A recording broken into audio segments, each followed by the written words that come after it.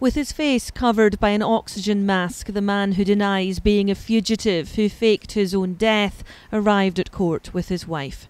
Prosecutors say the man before the sheriff is Nicholas Rossi, who's wanted in the United States to face an allegation of rape and fraud charges. They claim to have information he has used up to 16 different aliases.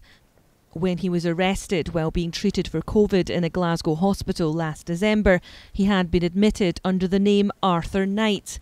Prosecutors say police and hospital staff identified the man as Mr. Rossi from tattoos on his body.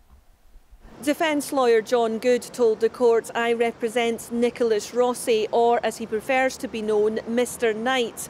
The prosecution say the issue of identity will be dealt with when the case returns to court for a full hearing in 12 weeks' time. Once the hearing was over, the man stayed behind to talk to reporters. He was asked, "Are you Arthur Knight?" His reply, muffled by his oxygen mask, "This is yet to be confirmed by the court." You okay?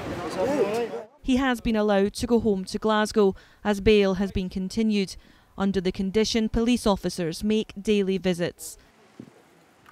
This is a case that's already proving to be far from straightforward, much like his departure from court today.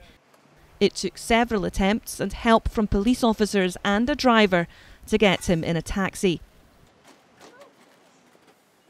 The next hearing has been fixed for April. Sharon Frew, STV News at Edinburgh Sheriff Court.